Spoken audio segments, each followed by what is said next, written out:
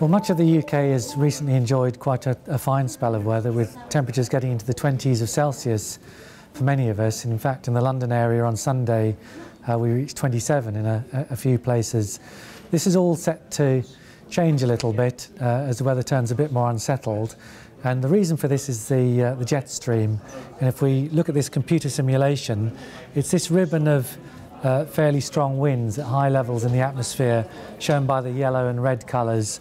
And over the next few days, this is predicted to develop and spread eastwards across the Atlantic to the UK and take with it a series of depressions, bringing some rain and fairly breezy conditions.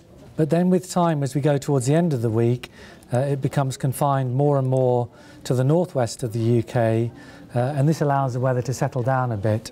So if we look at how this is reflected in the surface pressure pattern, we can see here that we have depressions tracking across the country with areas of rain through the week.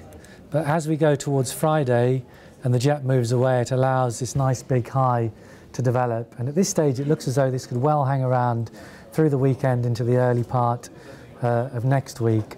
So the signs are that temperatures are going to come back up, and we could well be seeing temperatures into the upper 20s again by this weekend.